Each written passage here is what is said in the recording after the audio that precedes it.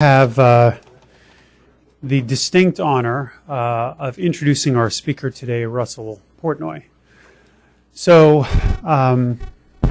introducing Dr. Portenoy is a big job because there's a lot to say about him. And I guess the first instinct I had was to remark on what a fantastic colleague he is, and clinician, and just an incredibly conscientious institutional participant who is, as I'm sure we all agree, incredibly generous with his time and expertise. What he's done for the Department of Medicine and the training programs is really something that is an incredible benefit for us. And so as part of the introduction, I'd like to take the opportunity to thank you, Russell, for everything you've done for the department and for our training programs. You want to talk about what an incredibly nice guy he is, what a interesting sense of humor he has and that he brings to everything. And then there's everything else. So everything else begins with earning his medical degree at the University of Maryland, where he was elected to AOA. Then completing an internship, which we now call a prelim year in medicine, at St. Luke's Hospital here in New York. He completed residency in neurology at Albert Einstein, and then served an additional year as chief resident in neurology at Einstein. Completed a fellowship in pain and neuro-oncology at Memorial Sloan Kettering. Since 1997, he's been the chairman of the Department of Pain, Medicine, and Palliative Care here at Beth Israel. That's notable because we were, when founded, and remain the only academic pain and palliative care medicine department in the country. And that's largely thanks to Russell's leadership and initiative and vision. He holds appointments as professor of neurology and professor of anesthesia at Albert Einstein. He's also the chief his second job, he's also the chief medical officer of MJHS Hospice and Palliative Care. He's the editor-in-chief of the Journal of Pain and Symptom Management, which is an international peer-reviewed journal. He has edited or co-authored 20 books, 400 papers, including over 200 peer-reviewed articles. And he's either a founding member or a past or present board member of every major pain and palliative care organization I think that probably ever was, including winning a Lifetime Excellence Award for clinical investigation from the American Pain Society and the Distinguished Service Award from that same organization. Another way I know him, just to show you the saturation of your reputation, my father, who is a CL psychiatrist who specializes in end-of-life care, when I returned to Beth Israel after I'd been here for a little while, he said to me, "Did you meet Russell Portenoy?" And I said, "Oh yeah, I know Russ pretty well." He said, And I said, "Well, he breathes the same air as we do, and he's a regular person, and but we all know that that's partially true, but that's also partially not true because he's so exceptionally accomplished and such a wonderful colleague." So, without further ado, Dr. Portenoy, thank you. Thanks.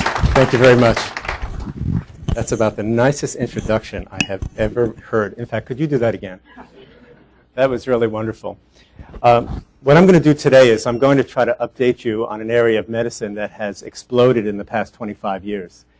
We can really spend an hour or more talking about any one of the categories of medications that I'm going to speak about, the non-opioid analgesics, the so-called adjuvant analgesics or non-traditional analgesics, and of course opioid analgesics are in the press all the time because of this extraordinary problem we're having in the U.S. of increasing use, which is being supported by the pain community, but being accompanied at the same time by rising prescription drug abuse, which is concerning all of us. So I could come back on several occasions and go through each of those categories. What I thought I would do today is just to provide you with a broad overview of some of the more recent advances, some of the things I think are most important at the bedside in terms of treating the problems of chronic pain. So I'll talk very briefly about the epidemiology of chronic pain, talk a little bit about assessment issues, and then talk about NSAIDs, the so-called adjuvant analgesics or non-traditional analgesics, and then opioids. First of all, it's very important to recognize that we have in the United States and actually in the world an immense public health problem of chronic pain. The data are absolutely compelling. They come from multiple countries, and they're both recent data and going back 50 years. We have an extraordinary proportion of the U.S. adult population reporting that they live with pain every day and that pain disables them to some extent. For example, I show you one study here, which was from the WHO. I'm only showing it to you because it's so large in scope. Over 5,000 primary care patients from 15 sites in 14 countries who answered questions about pain. 22% had persistent pain, which was pain for greater than 6 months associated with utilization of health care for pain or disability. And pain-related distress was also highly common. If you look at the health status of patients with pain, this is just another study to give you a sense. If you look at limitations of activity, look at the self-report of fair or poor health, or look at serious psychological distress, patients who have back pain, the dark bars, are far more likely to report impairment in those areas than patients without back pain, and this increases as the population ages. So when you take the reality of a prevalence of chronic pain, which in various studies has ranged between 15% and 40% of the U.S. population, and when you look at the disability associated with chronic pain, which by and large overall has been about 30%, but clearly is age-related, and you add to that the aging of the U.S. population, you should get a sense of the immensity of the chronic pain problem. It is the #1 reason that people will come to see you in your office, and if you spend your career focused only on medical issues without focusing on pain as illness, then you're not going to help most of the patients who come to your office as much as you might otherwise.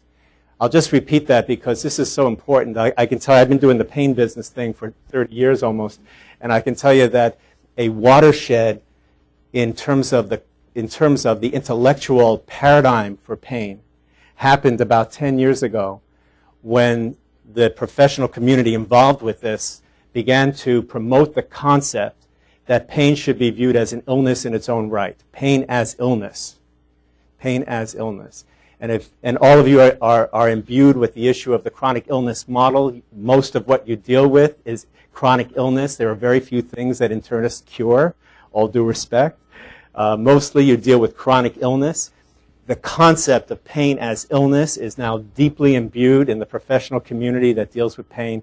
It's a very good concept for thinking about why you assess patients and how you develop models, strategies to try to reduce pain and improve function over the course of time. You don't cure chronic pain, you manage it in the same way you manage CHF or renal disease or anything else. So the issue related to pain assessment is to recognize pain as a multidimensional phenomenon that has factors related to tissue injury, factors related to changes in the nervous system and psychological processes. It's very important to recognize that pain relates to a higher order construct. If you had invited me to talk about palliative care, I would have shown you the same slide, but in this box I would have put the word suffering. But I'll put the word disability because I'm talking to you about pain writ large.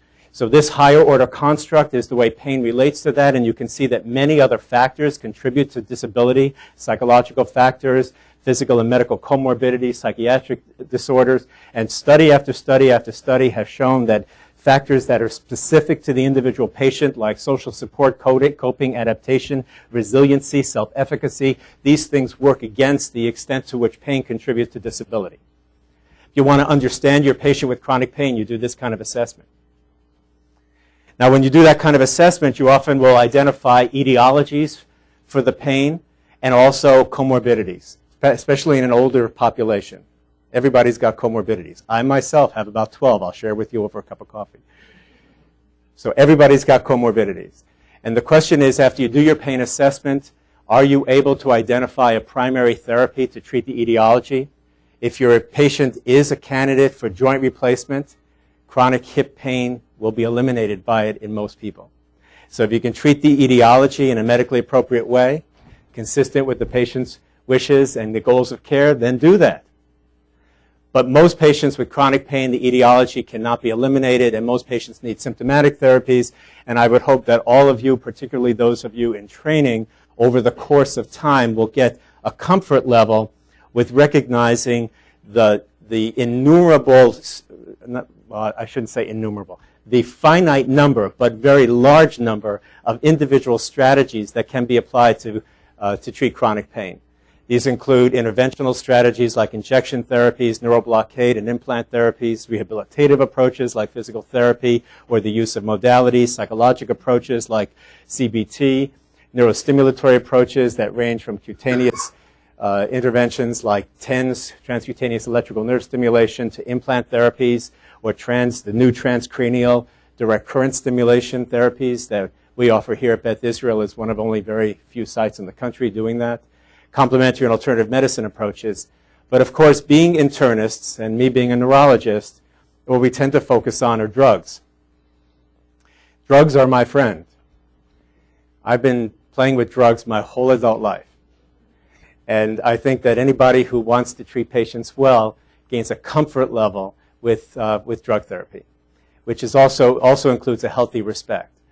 Because drugs can do a lot of harm, but drugs are clearly, to me, when administered in a way that's thoughtful and associated with careful monitoring over time, it is the avenue to help patients dramatically. So all of you should have a skill set in using opioids, non-opioids, and the so-called adjuvant analgesics. So let's start talking first about non-opioid analgesics. These are very familiar to you, but I just want to talk about some of the new data out there, some of the things that you've all, I think, been dealing with. The non-opioid analgesics in the United States include acetaminophen and the non-steroidal anti-inflammatory drugs. There's a very popular drug elsewhere called dipyrone that used to be available in the U.S., not available anymore. But in the U.S., we have these drugs. I won't talk about acetaminophen, although you know it's been in the press a lot because of the concern about unintentional hepatotoxicity from patients taking more acetaminophen than they should. That will likely there'll be some changes, I think, in over-the-counter medications over time as a result of that. But let's talk about non-steroidal anti-inflammatory drugs. So one of the important advances of the last 20 years was the recognition that these drugs work both peripherally and centrally. They inhibit both peripheral and central cyclooxygenase and reduce prostaglandin formation. And a second important advance was to recognize that cyclooxygenase has multiple isoforms in the body. At least 3 have been identified now. There's actually some data about additional isoforms. COX-3 has been identified in the CNS and is believed to be the cyclooxygenase isoform that's most involved with the mode of action of acetaminophen. That's why acetaminophen is not a peripheral anti-inflammatory drug. It doesn't seem to impact on these isoforms. But COX-1 and COX-2 are in the periphery. COX-1 is constitutive in many tissues and has physiological functions. So it's there all the time and it works to maintain normal homeostasis. COX-2 is constitutive in some tissues, but it's also inducible. And it's the major isoform that's induced by the inflammatory cascade.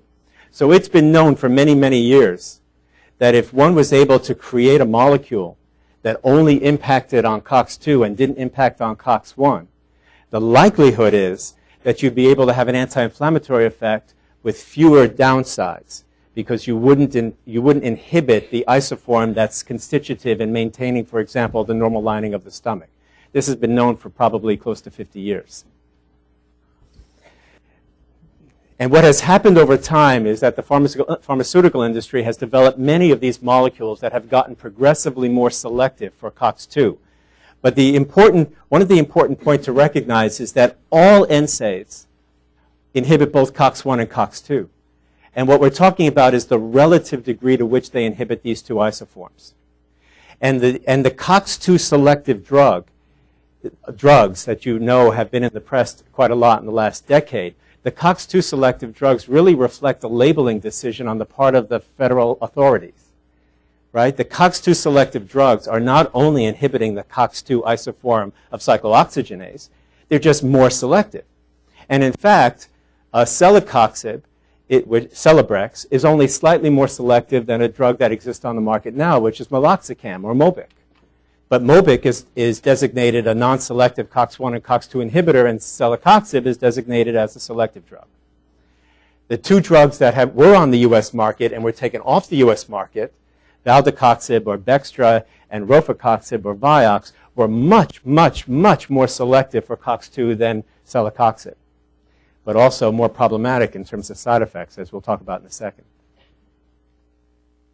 So in the United States, as you know, we're very fortunate because we're a country that likes drugs and also allows many different drugs in the same class to be on the market. So we have a variety of the so-called non-selective COX-1 and COX-2 inhibitors. We have one non-acidic drug, nabumetone. This one is about 1,200 times more selective for COX-2 than COX-1, but it was on the market before the pharmaceutical companies thought to ask the FDA to label it a COX-2. If nabumetone was now approved, it would probably be a COX-2 selective drug. It's just not, right? We also have salicylates like aspirin, choline magnesium trisalicylate, and salsalate. And these two drugs you probably know, choline magnesium trisalicylate and salsalate. This is trilosate and disalcid. These are non-acetylated salicylates, and so they have very little impact on the stomach and no impact on platelets. Propionic acids like ibuprofen and naproxen. Acetic acids like indomethacin and sulindac and diclofenac. Oxycams like piroxicam. Phenamates like mefenamic acid. Many different NSAIDs. So what's a clinician to do? How do you select these drugs? On what basis do you try to choose the drug for the patient in a way that's going to optimize the therapeutic index? So firstly, you have to understand what the properties of all the NSAIDs are. And again, very familiar to you. They're non-specific analgesic. They probably have greater effectiveness in inflammatory pains, but please remember that the analgesic efficacy of an NSAID is not dependent on the existence of inflammation. One of the very first patients I ever took care of with chronic pain was a patient who had an enucleation for a tumor in the eye and developed a post-enucleation neuropathic pain syndrome in the orbit. Right, a traumatic, painful mononeuropathy related to surgery. And this patient was going around looking for relief, and none of the doctors helped her. So she went and got herself some ibuprofen, and guess what? She had dramatic pain relief from the ibuprofen. She then came and saw me in consultation, and I told her ibuprofen doesn't work for neuropathic pain, so stop that. And she did, and she had a huge pain flare, and she said, "Where'd you get your training?" And went back on the ibuprofen. So NSAIDs are all non-specific analgesic, but they're at higher doses, they're anti-inflammatory, so theoretically they'd be more effective for inflammatory pains. They all have dose-dependent effects with a ceiling dose. That means there's a dose above which additional increments in dose don't provide any additional analgesia. The dose guidelines, the dosing guidelines in the package insert try to define the minimal effective dose and the ceiling dose for the average patient. That doesn't necessarily mean it's the patient in front of you, right? There's marked individual variation in response to the different drugs, and some of that variation, but not all of that variation, is determined by the relative COX-1 and COX-2 selectivity. So how do you select these drugs if they all have similar properties? Well, most people nowadays would say focus on toxicity. See if you can select drugs that have the least likelihood of producing adverse effects. And so you need to have some grasp of the potential for adverse effects associated with the NSAIDs. So all of these drugs, all of the NSAIDs, including the COX-2 selective drugs, do increase the risk of gastroduodenopathy over non-treatment. All of them do that. And they have a risk of major bleeding, and importantly, and this is something that I was unaware of until I saw the data, there is an increased risk of lower GI bleeding as well as upper GI bleeding. Yeah. Lower GI bleeding as well as upper GI bleeding. And the risk of gastroduodenopathy, as you probably know, takes the form of just pyrosis or reflux symptoms all the way to massive hemorrhage, either from the upper GI tract or the lower GI tract. The people who are at increased risk of major side effects include the elderly, those with pre-existing GI disease or sensitivity to the NSAIDs, and those treated with corticosteroids. Also, those treated longer at higher doses. And the most important clinical point is that there's no correlation between the symptoms and the occurrence of massive GI hemorrhage. which means that if you're waiting for a patient to tell you that they have burning epigastric pain in order to reduce their risk of major hemorrhage, you're going to be wrong about half the time, right? About half the time, major GI hemorrhage is preceded by no premonitory symptoms. So you have to reduce risk by using lower doses and in other ways. So one way you reduce the risk is by using a COX-2 selective drug. That concept that a COX-2 drug, a drug that's relatively more selective for cyclooxygenase 2 than cyclooxygenase 1, is less likely to produce ulcer disease, has been borne out in many studies. These two studies provided the pivotal data that made the FDA approve rofecoxib and celecoxib. This is the incidence of GI lesions with placebo. The high bars are the incidence of GI lesions with the so-called non-selective drugs, in one case naproxen and in one case ibuprofen. And the lower bars are the incidence of the GI lesions associated with either rofecoxib or celecoxib. So these studies, which were carefully done controlled trials, demonstrated to the FDA that a drug that is relatively more selective at COX-2 was going to be relatively safer for the stomach, which is how the reality of the COX-2 inhibitors emerged. That's why we got a label that said COX-2. You can also reduce toxicity by giving a patient a PPI, misoprostol, or a high-dose H2 blocker. That's a bit controversial, but there's at least some studies to suggest that relatively higher dose famotidine, for example, reduces GI toxicity. If a patient has already had a GI hemorrhage, there was a study that looked at the extent to which a PPI versus a COX-2 inhibitor reduced rebleeding. And you can see that celecoxib was a bit more effective in reducing rebleeding than was the PPI. And what some people would say is if you really, I think most people in the United States would say if you really want to reduce risk, you use celecoxib and a PPI. But that has not been studied to my knowledge. So what do we know about risk? We know that all of the NSAIDs have GI risk, but if you want to reduce the risk, you can choose a selective COX-2, so-called selective COX-2 inhibitor, which is, in this country, celecoxib, and or select a PPI for cotherapy. What about other risks associated with the NSAIDs? All the NSAIDs produce a bleeding diathesis, but the COX-2 selective drugs have lesser risk of this. All the NSAIDs have renal toxicity. The COX-2 are not renal sparing.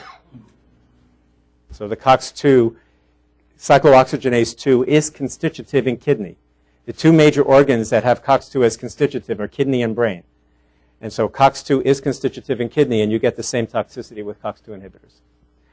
And very importantly, and this is the more recent information about the NSAIDs, we now know that all the NSAIDs, presumably, have the capacity to increase the risk of cardiovascular events, including myocardial infarction, angina, stroke, TIAs, peripheral vascular disease, and they all have the risk of worsening heart failure or producing heart failure in predisposed patients. And probably these effects are due both to the prothrombotic effects produced by NSAIDs and also the hypertensive effects produced by NSAIDs. So the question is, can you select a drug that reduces the risk of this outcome? Well, it's very hard to say because there have now been many, many epidemiologic studies, and I'm just showing you one here, which was based on Medicare claims data, to show that all of the NSAIDs essentially can increase the risk of prothrombotic effects. This relates to acute myocardial infarction, and compared to use in the remote past, indomethacin, sulindac, meloxicam, rofecoxib, which is a COX-2 selective drug, all of the drugs increasing. When this concern about cardiovascular toxicity came out, it was focused on rofecoxib, and I read many, many reports, including many didactic reports in throwaway journals, that suggested that prothrombotic effects occurred only with the so-called selective COX-2 inhibitors. And that was just incorrect. That was just wrong. COX-2 inhibition is presumably the mediating mode of action for prothrombotic effects. But all of these drugs are both COX-1 and COX-2 inhibitors. So all NSAIDs increase the risk of cardiovascular toxicity, and all NSAIDs increase the risk of heart failure. So this is a problem, obviously. So the question is, do the data point in any direction for decreasing the risk? And I don't have the slides here, but I will share with you that several large epidemiologic studies in the last couple of years suggest that naproxen has the least risk of cardiovascular toxicity. No one knows why, to my knowledge, but the least risk of cardiovascular toxicity.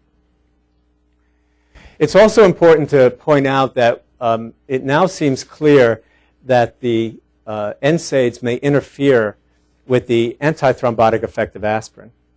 This is, and this is certainly true for ibuprofen, and it may be true for other drugs. Right before this lecture, in order to appear very up-to-date to you, I reviewed the literature, and I found several papers that gave conflicting results. So the problem is that all we know for sure is that ibuprofen inhibits the antithrombotic effects of aspirin, but we don't know for sure about other drugs. This is an in vitro study, and what you see on the ordinate here is the percent inhibition of platelet aggregation produced by aspirin.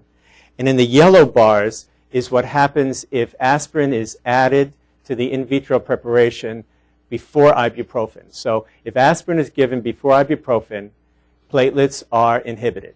That's what you want low-dose aspirin to do, right? But if ibuprofen is given before aspirin, the inhibitory, the anti-aggregation effects of the aspirin drop down dramatically. Now, it's known that ibuprofen and aspirin compete for the same binding site on the platelet. And so if ibuprofen is floating in your blood at the same time as you give somebody a dose of aspirin, it will be in the binding site on the platelet, and the aspirin cannot get in. And if the aspirin is metabolized out of the blood before the ibuprofen disappears, the effects of aspirin on the platelets will not be present. So if you have patients taking ibuprofen for their headache, and they're also taking low-dose aspirin to reduce their risk of cardiovascular toxicity, and you haven't advised them about this timing issue, you've done them a disservice. You have to tell patients you must take your aspirin at least a couple of hours before you take any ibuprofen, because they have to swallow, absorb the aspirin. It has to bind to platelets. It binds irreversibly, as you know, and then those platelets are no longer going to aggregate in the same way as the ones that haven't been acetylated. But if you don't tell them that, and they wake up with a headache, mine usually happens just as I'm walking into the office, and they pop that ibuprofen before they take their aspirin, then the aspirin is not going to protect them. And although there are data, for example, that diclofenac doesn't have the same effect, that's one paper that just was published. As I said before, my reading of the data, I'd be interested if anybody has any other information. You just can't say for sure yet that the other NSAIDs don't have the same effect. So I would say, since it's not a big deal for most patients to time their aspirin and their NSAID in a way that allows the aspirin a chance to work, that's what you do. You allow the aspirin a chance to work. So how do you develop guidelines given what we know about these drugs? It's very hard because we don't really know enough to minimize risk, and we now know that the risk of NSAIDs is much more than we used to think it was. It was very well appreciated forever that the NSAIDs can produce peptic ulcer disease, including fatal hemorrhage. It's been appreciated forever that it can produce a whole range of renal toxicities. Now we know that the NSAIDs can also precipitate or increase the likelihood of myocardial infarction and TIA, stroke, or peripheral vascular disease that becomes symptomatic. So we have to worry about these drugs. No one should think these drugs are benign. These are not benign drugs. And so a risk-benefit calculation is required in every case. Any patient with a significant cardiovascular history, CHF, renal insufficiency, those patients should be considered as having strong relative contraindications in my view. It doesn't mean you don't use the drugs. We do lots of things that have a relatively higher risk. But you have to make sure that the risk-benefit analysis falls on the side of asking patients to take that risk. And I would also suggest that you probably talk to them about risk. as opposed to just treating them or advising them to use an over-the-counter NSAID and without telling them that they're at increased risk. For acute use, short-term use, it's really not a big deal. It doesn't seem to be, although obviously you can see effects right away in terms of change in the stomach lining, in terms of change in platelets. Most of the studies suggest that the adverse effects occur over the course of time. So short-term use has very low risk. Consider celecoxib for chronic use in the presence of any GI risk factors. Consider naproxen for cardiovascular risk patients. And use the lowest effective dose. I think this is an important thing. If you have a patient with relatively severe osteoarthropathy pain and you want to give them a big initial dose, you say, well, start with ibuprofen, 600 to 800 milligrams 4 times a day, see how you feel. Then what you should then tell the patient is when you feel better, lower the dose until you're at the minimal dose you need. That would be a good thing to tell patients. Lower the dose until you're at the minimal dose you need. Whether you're giving them naproxen, ibuprofen, Sulindac, diclofenac, whatever you do, tell them to lower the dose until you're at the minimum dose they need, because that reduces their risk. Consider gastroprotective therapy, and because of the large intra-individual variation in the response to the different drugs, a patient who doesn't benefit from one drug should be considered for another. So there's been stuff happening in the world of NSAIDs, but it's actually paled in comparison to what's been happening in the world of the so-called adjuvant analgesics. And a few years ago, I was asked with a colleague to put together a book chapter for the Oxford textbook of palliative care on the role of adjuvant analgesics for pain management. And as we looked at the literature, it became overwhelming what had happened in the past 50 years in terms of both the control trials data and the observational data supporting the use of drugs that were non-traditional analgesics, drugs that might have other uses that become analgesic in certain circumstances. So in an effort to get our arms around this, my colleague and I decided that we'd create a system for categorizing these drugs. And here it is. This is the way that I would suggest that you think about the so-called non-traditional or adjuvant analgesics. Some of them are multi-purpose, meaning to say that the data that they're analgesic reflects so many different kinds of pains that you can consider them for any kind of pain syndrome. In other words, they are exactly like the NSAIDs and exactly like the opioids. So a person with low back pain, headache, fibromyalgia comes in, you would say, I could use this adjuvant analgesic, which is a multi-purpose drug. Some of the drugs may or may not be multi-purpose, but they've been studied and are conventionally used in neuropathic pain. Some of the drugs have been studied and are conventionally used in musculoskeletal pain. Some are conventionally used in bone pain, some in pain related to bowel obstruction, the latter two categories mostly cancer-related pain, and some have been used in muscle spasm. So we'll go through this list in this order. So, and to try out, what I will hope I will do is just provide you with a framework. By the way, if anybody wants these slides or an article about this, just email me because I'm happy to share. The latest data, at least with house staff, is that you've only been listening to me for 8 minutes and then zoned out. So, which is okay because I'm used to that. I'm a parent, and that's okay. But again, I think if you want to take a little time afterwards and try to internalize some of this information and increase your experience with these drugs, just let me know. I'll give you some written materials. So what are the multi-purpose analgesics? Corticosteroids, antidepressants, alpha-2 adrenergic agonists, and topical therapies. The corticosteroids, I don't really want to spend much time on them because, as you know, the risk profile over time with corticosteroids is relatively bad. And as a consequence of that, long-term therapy of corticosteroids for pain is typically used in the context of advanced illness or if there's a corticosteroid-responsive primary illness.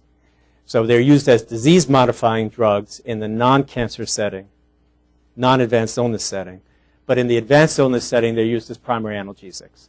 So if you have a patient with advanced illness, for example, a neoplasm who has multifocal bone pain, neuropathic pain, headache, skin pain, capsular pain, any kind of pain, it's a multi-purpose analgesic, right? Like an opioid.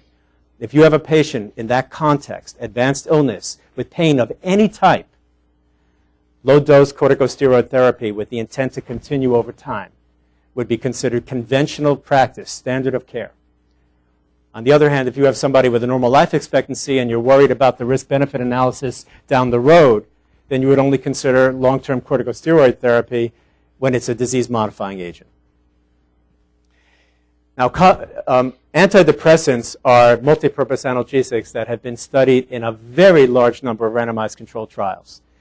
Few have been done in medically ill populations, but there are randomized controlled trials that have been done in low back pain, osteoarthropathy, fibromyalgia, chronic migraine, a very large number of randomized controlled trials. And so we now know that antidepressant drugs that are on the market to treat depression, are pain relievers. They're painkillers. And as you probably know, there are multiple different categories of antidepressant drugs: the tricyclic compounds, the serotonin and norepinephrine reuptake inhibitors, the serotonin selective reuptake inhibitors, and other drugs that may be more dopaminergic or noradrenergic.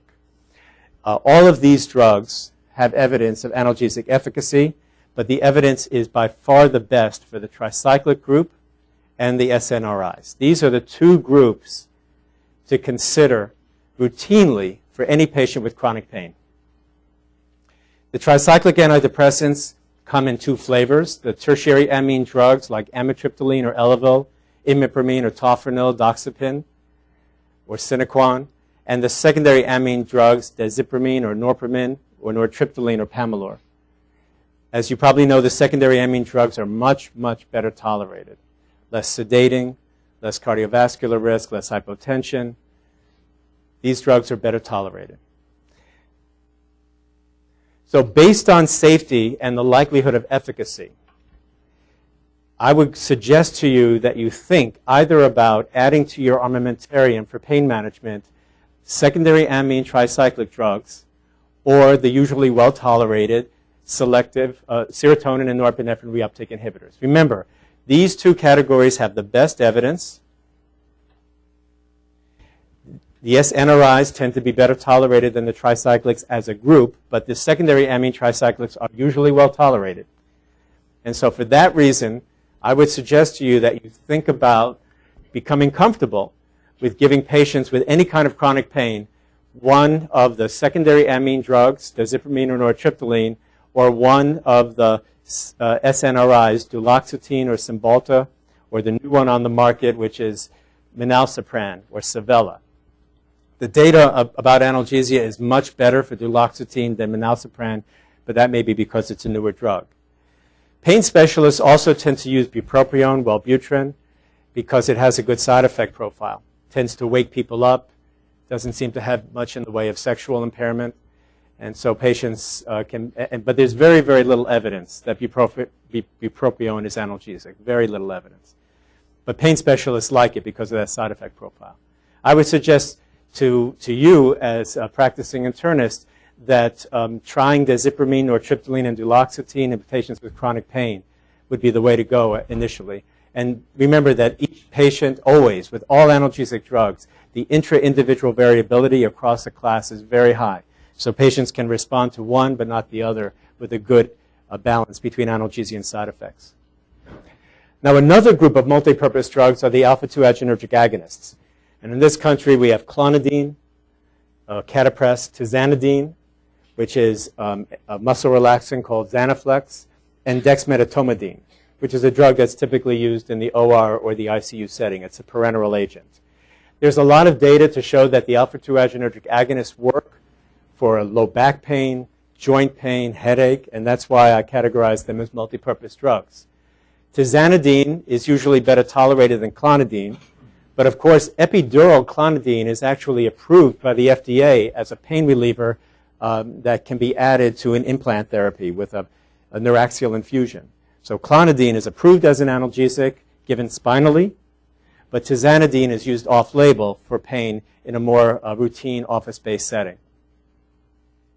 So if you have a patient with low back pain, for example, you don't have to find muscle spasm to justify a trial of this muscle relaxant, because this muscle relaxant is also an analgesic. The topical adjuvant analgesics are now widely used by pain specialists, and I'll just want to point out to you, there are RCTs supporting analgesic benefit in both neuropathic and arthropathic pain. Probably all of you are using the lidocaine 5% patch. It's been around now for 10 years, and it's still a popular formulation. This is Lidoderm. Capsaicin has been around for much longer, and the low concentration capsaicin formulations that are available in the pharmacy over the counter do have evidence of efficacy in analgesic trials. But what's new in the world is the high concentration capsaicin patch. This is about 6 months old on the market, and it's approved and indicated for the treatment of post-herpetic neuralgia. This is a treatment that's done in a procedure room, like our procedure room in the pain practice at PAC. We do it in a monitored setting because if you don't adequately anesthetize the skin, when you put this patch on, there have been patients who have experienced reflex hypertension and reflex tachycardia, as well as very irritating screaming. And so you have to have them in a procedure room so the nurse can put her hand over the mouth of the patient. Now, but you put this patch on for a couple of hours, and the patients, if they have efficacy, the pain relief will last 3 months or longer. And needless to say, pain specialists are already beginning to use the high concentration patch, which is called Qutenza, for off-label uses. Other types of regional neuropathic pain, post-traumatic mononeuropathy, post-surgical mononeuropathy, for example, post-thoracotomy pain, post-inguinal, post-herniorrhaphy pain syndrome, post-sternotomy pain syndrome. So if you have patients with those kinds of pains, this represents a potential advance. It's clearly an advance for post-herpetic neuralgia. The off-label use is so new, no one knows yet, but it's a potential advance. Also, topical NSAIDs have been shown in randomized controlled trials to work for arthropathic pain, and so there's a topical NSAID patch, Flector. There's topical NSAID creams, and these are easily prescribed as well. Now, the second large group of adjuvant analgesics are the ones for neuropathic pain. So they're all the ones I just mentioned, the antidepressants, the alpha-2 adrenergic agonists, the corticosteroids, and the topical agents. And of course, anticonvulsants, cannabinoids, sodium channel blockers, NMDA receptor antagonists, and others. And I just want to mention a couple of these classes because they represent important advances. The pain community in several systematic reviews and evidence-based consensus documents have concluded that the gabapentinoid should be the first-line agent for neuropathic pain unless a patient has a clinical depression. If a patient has a clinical depression, then an antidepressant should be the first line. But of course, many patients are given both gabapentin or pregabalin as well as an antidepressant. Combination pharmacotherapy is very common in chronic pain. Combination pharmacotherapy is a good thing as long as you're comfortable that both or all three or all four agents are helping and the additive toxicity is not a problem. These drugs, gabapentin and pregabalin, don't have anything to do with GABA, at least as a mode of action for their pain management. Instead, they are modulators of a small protein that sits on the N-type calcium channel in the CNS. This is called the alpha-2 delta protein. So you may hear the gabapentinoids also being called the alpha-2 delta protein modulators. So the alpha-2 delta protein drugs are the gabapentinoids. So gabapentin and pregabalin, they're less effective than the tricyclics for neuropathic pain. The NNT, I'm sure you all know what NNT is, yes? The NNT for the tricyclics in neuropathic pain is about 3. The NNT for gabapentin in neuropathic pain is a 4 to 5. So these are not panaceas by any stretch. But the gabapentin and pregabalin are usually preferred because the toxicities are tolerable. They're not hepatically metabolized. There are no known drug-drug interactions. Just please remember to titrate the dose. If someone is given 1,200 milligrams of gabapentin and they're not better and they don't have side effects and you stop, it's as if you never gave them a trial. Right? The studies show conclusively that gabapentin usually requires a dose of above 1,800 milligrams a day to work. And pain specialists will commonly push to 3,600 or 4,500 milligrams a day. The highest dose that I personally used was 10 grams a day. That was an accident. No harm done, though. No harm done. And it was a very happy patient. I, of course, needed psychotherapy for a year. And remember that Lyrica, pregabalin, should be pushed to 600 milligrams. All of the RCTs, like 25 RCTs of pregabalin, were done randomizing patients to 600 milligrams on day 1. You know that? I mean, and when you see people prescribing Lyrica at 25 milligrams twice a day, and if it doesn't work, you say it doesn't work, that makes no sense given the pharmacology. Right? You got to push the dose. So other anticonvulsants have much less data of analgesic efficacy. The newer drugs have better safety profiles. Some of these drugs I'm sure you're using. Lacosamide is the new sodium channel modulator. Vimpat, there's some evidence of analgesic efficacy for that drug. Seems to be very well tolerated. Oxcarbazepine, trileptal, some analgesic efficacy of this drug seems to be quite well tolerated. Topiramate, Topamax, is approved for migraine headache. Tends to be generally well tolerated. So again, if you're treating a lot of neuropathic pain, you probably want to gain some skills in some of these newer drugs so that you can rotate patients as appropriate. Sodium channel blockers represent another group of drugs used for neuropathic pain. There are a variety of oral drugs on the market. Mexiletine or Mexitil is still used for neuropathic pain, but less so because of the side effect liability. What pain specialists do, however, and what we do in PAC, in our pain practice, is offer patients brief IV lidocaine infusion. Brief IV lidocaine infusion has been used since the 1920s for analgesia, for burn pain, for headache, and we use it for all kinds of neuropathic pain. Patients come in, and they might start with 1 milligram per kilo over a half hour, and then they go up to 4 milligrams per kilo. NMDA receptor antagonists, everybody was very excited about these drugs 10 years ago. We thought they would cure Parkinson's disease, Alzheimer's disease, and neuropathic pain. And they did make it on the market for Alzheimer's disease, as you know. But in neuropathic pain, it's been disappointing with one exception, and that's ketamine. Memantine is sometimes used. Memantine is Namenda. It's on the market for dementia. And it has some evidence of analgesic efficacy, so it is used. Third or fourth line, but IV and oral ketamine is used commonly now by pain specialists and palliative care specialists. It's not a drug that you should use without being mentored in the first or second uses because of its high side effect liability, but it's a drug that's now widely being used around the world.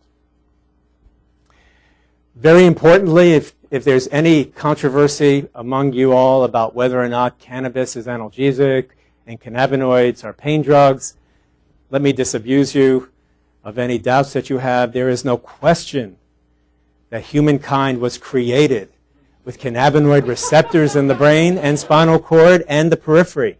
And then when you take cannabis or you have cannabinoids, synthetic or alkaloids, they bind to cannabinoid receptors in the brain, spinal cord, on the peripheral nerve, and on inflammatory cells. And they are both anti-inflammatory and analgesic. Anybody who thinks they are not is either ignorant of the literature or works for the government. Now, that doesn't mean you make marijuana legal. I'm not advocating that necessarily. It's a different conversation.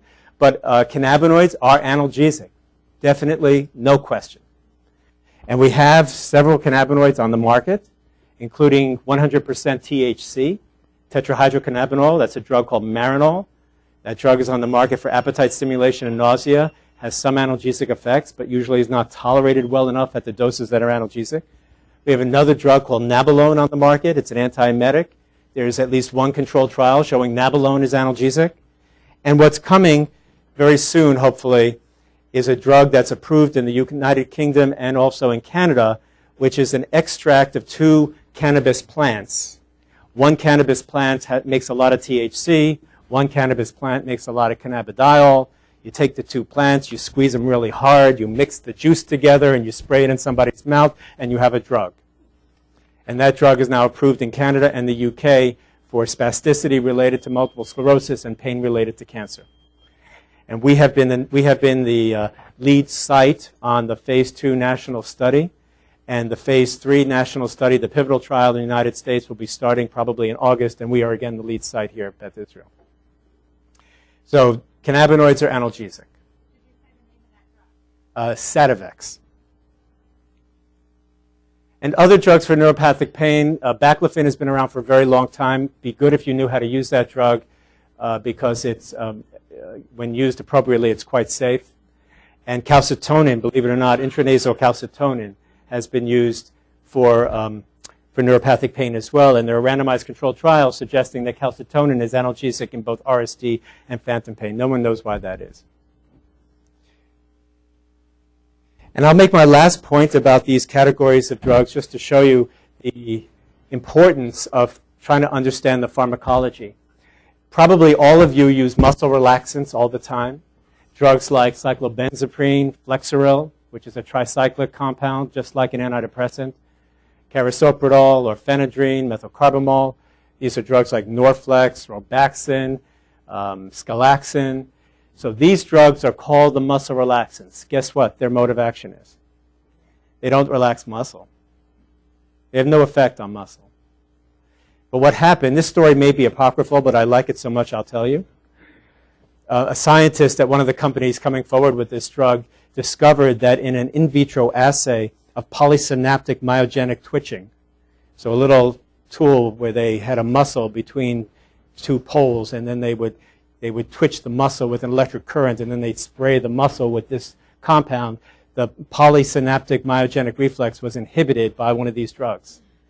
And then over coffee later that day, that scientist sat with a marketing person and said, you know, there's a lot of muscle spasm out there. What do you think?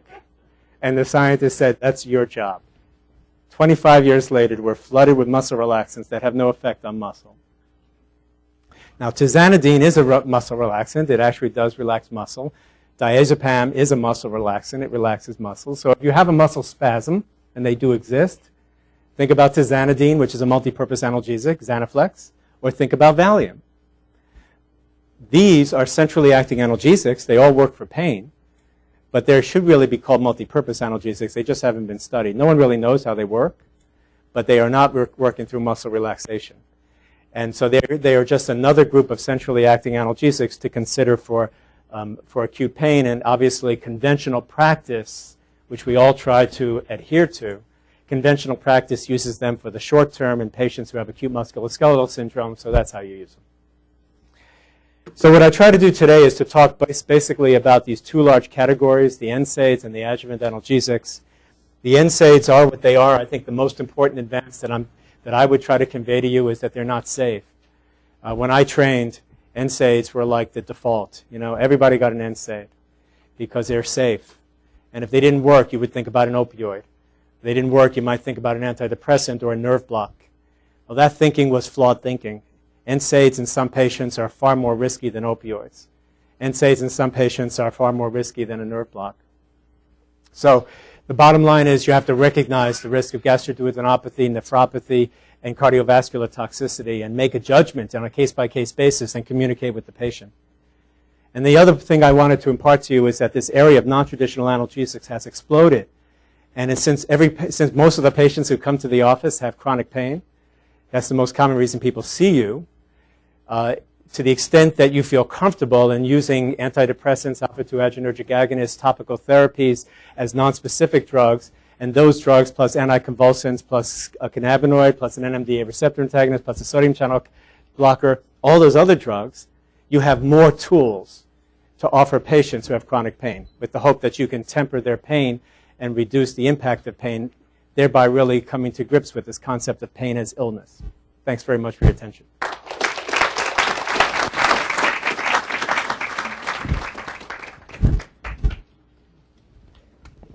No questions. One question.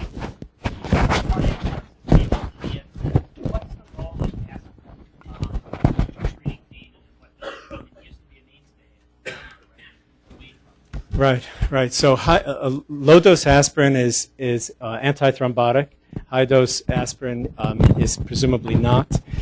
None of the NSAIDs are antithrombotic, meaning to say they don't have the same prophylactic impact on cardiovascular toxicity as aspirin does. If you give aspirin along with an NSAID, you increase the risk of gastroduodenopathy. If you give aspirin plus celecoxib, you eliminate the benefit to the stomach that's produced by using the COX-2 selective drug. So the answer to your question is, I really think what I would suggest is to think about it in sequence. Does this patient warrant treatment with cardioprotective aspirin? If so, it should be given. Now the question is, if a patient might benefit from an NSAID as well, would I give celecoxib plus a PPI because I'm no longer reducing risk by just giving the celecoxib? And if I'm doing that, can I tell the patient to take it 2 hours later? That's the only, if you have a patient who has both pain from osteoarthropathy and risk factors for cardiovascular disease, where I'm at now, just with review of this literature, low dose aspirin, a PPI, a choice of celecoxib, and educate the patient to take their drugs for pain 2 hours after their aspirin. Do you think raising the dose of aspirin will provide the antithrombotic effect while also? Right. To my knowledge, does anybody know differently than that? Yes. Actually, aspirin in high doses produces white thrombi, which are platelet aggregates. But it's usually in the overdose situation when the salicylate level is really very, very high. I had a couple of patients with that. Right. I mean, my understanding is that aspirin at therapeutic doses used for rheumatoid arthritis, for example, is not cardioprotective. So tramadol, or Ultram, and also a newer drug called tapentadol, or Nucynta. These are both new centrally acting drugs with unique mechanisms. About 40% of their mechanism is binding to the mu receptor, and about 60% is that they're reuptake blockers of monoamines like serotonin and norepinephrine. Because they interact with the mu receptor, tapentadol, the new one, got a Schedule II. Ultram, which has a very similar mechanism, wasn't scheduled, but that was because it was on the European market for about 14 years before it came to the US and was shown to have very little abuse. So the bottom line is that they're centrally acting drugs, they work. You can't push the dose up freely like with a pure mu agonist because of the other mechanism. They produce seizures at higher doses, and they're fine to use as centrally acting drugs. They can be abused. They're probably less likely to be abused than pure mu agonists by people who are predisposed to that, but no one really even knows that so well. Yes? One of the problems I see in the community and when patients are cared for by pain specialists is the fact that the patients frequently come with significant psychiatric problems. Whether they started with it or not, there are very significant psychiatric aspects. And honestly, I don't see enough referrals to psychiatry. From pain specialists. Pain specialists. And I don't think pain specialists are actually trained, as a rule, in psychiatry during their fellowship training. So it really leaves me wondering why. I don't think they're well equipped for the psychiatric realities, which is one aspect of the question. The other one is, it almost seems that, like de rigueur, that you should be using an antidepressant in chronic pain. But I don't know that that really is so, or that literature has evolved studying that combination, that polypharmacy. Yeah. So what about the psychiatric aspect? So the first question is one I would respond to, that if the shoe fits, you wear it. The pain community has evolved in the past quarter century to be highly interventional. 70% are anesthesiologists. The training is highly interventional. And the financial incentives produced by the payer system drive pain specialists to rely on interventions rather than on talking and pharmacotherapy. So as a community of specialists, we're in trouble. The good news is that the ACGME has recognized that. There are some very significant changes that are now working their way through the ACGME, including a 2-year fellowship, where 1 year would be interventional, 1 year would be based on psychological techniques, pharmacotherapy. I think in the near term, my advice, frankly, in the near term is know who you refer to. You have to know who you refer to. You can't assume you tell a patient, well, did you find a pain specialist in Queens? Go to that person. That person may have no skills in drug therapy, no skills in psychiatric assessment, may not believe in referring a patient. It's really, we're not in a really good place in terms of the specialty. The answer to your second question about antidepressants, so about 60%, if you look at people referred to pain clinics, 60-70% have comorbid psychiatric disease. Most likely, either axis 1, axis 2, or both. So depressive disorder and anxiety disorder, very common. In the community, it's probably much less. So my own feeling about that is what you alluded to, basically. You got to assess the patient. You can use an antidepressant without a comorbid psychiatric disease as a primary analgesic. If you're doing that, tell the patient and monitor pain. If you're treating the patient for depression and pain, use an antidepressant and monitor both. You know, and if one thing gets better and the other thing doesn't, you haven't won yet. Right. I mean, clearly, but the corollary of that is there have also been studies looking at people getting pain therapy on psychiatric drugs and versus not, because it would seem it was such an obvious synergy. And I don't know if the literature has evolved that way. The only thing the literature has shown is that if you give an antidepressant to a patient with chronic pain and they have a comorbid depression, the pain may get better with or without treatment of the depression. And if they don't have a comorbid depression, the pain may still get better. So they're really, it almost, again, speaking sort of teleologically, it's as like these two separate sets of problems in the brain. And so they interact for sure, but you can't assume that they're going to be the same. Yes?